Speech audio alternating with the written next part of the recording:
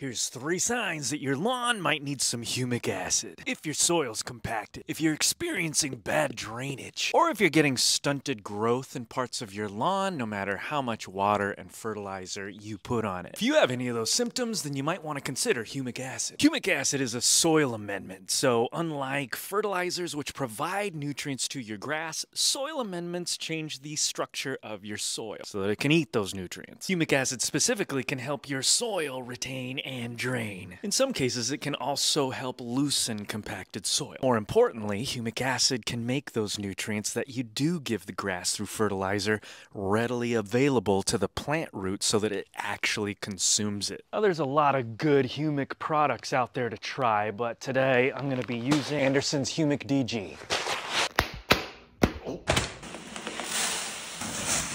Now, a 40-pound bag of Humic DG will last me the whole year. I just need to apply the low to medium rate, which for me is about 6.5 pounds every month. Remember, with humic acid, you may see some immediate results, but others may take longer. With soil amendments, we're playing the long game.